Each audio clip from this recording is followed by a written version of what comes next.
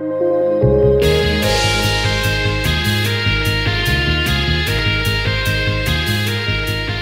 this is Kat Von D, and today I'm going to show you how to get this look. I've called it the After Hours look. You know, I really like this look because I think it's a different approach to, your typical smoky eye. You still have the impact of a very dark or dramatic look like that, but there's still a little bit of sparkle and a little bit more of a cool bluer sheen to it all. Because this is such a dramatic look, I want to use some of my eye primer and really just spread it evenly all the way to the top of my brow. It's pretty powerful stuff, so you don't really need that much. So the first step to this look is going to be taking this really awesome color. I've named it Holy Bible, and I'm just going to lightly sweep it at the top of the brow bone. Using this color at the top like this is going to really make it super easy for me to later on blend the deeper shade. So the main shade that I'm going to use for this look, it's called Oddfellow, and it's a very deep black with blue, beautiful little sparkles in it.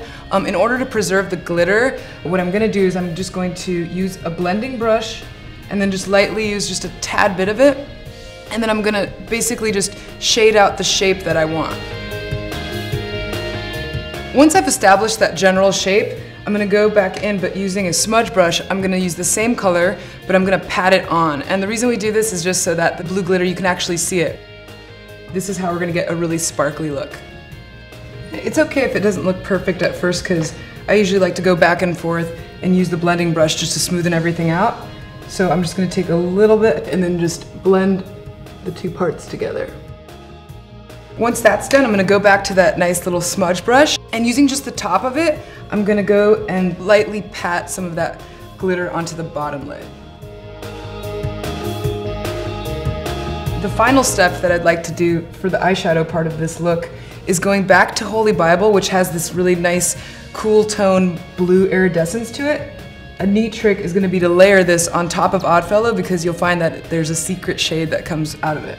This will also help just soften the look overall instead of giving you those raccoon eyes. Once I've successfully blended it, I'm going to go ahead and do the same thing for the bottom lid. As far as eyeliner goes, I'm going to use two different kinds. I'm going to use pencil for the inner lid. Once that's done, I'm going to use my tattoo liner in Trooper Black. I'm going to go pretty dramatic on it just because it's already a very dark look. It'll be a very subtle detail that'll make a huge difference.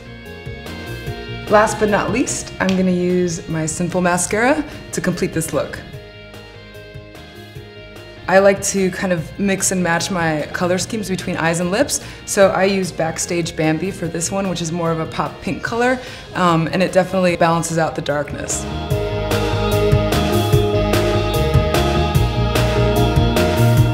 Cool, so there you have it. It's pretty easy. Hopefully you guys will check out the Spellbinding Eyeshadow book, because much like a tattoo, there are a million ways of approaching a certain look, and this is just one of the very many of them.